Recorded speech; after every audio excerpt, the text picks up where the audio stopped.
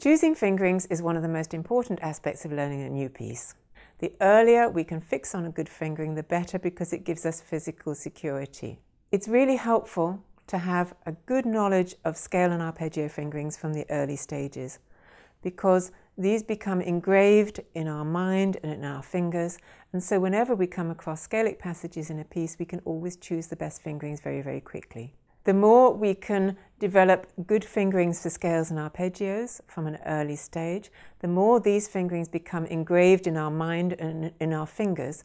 So each time we come across a scalic passage in our piece, we'll automatically come to the right fingering. However, some of the traditional fingerings for scales and arpeggios aren't always the best.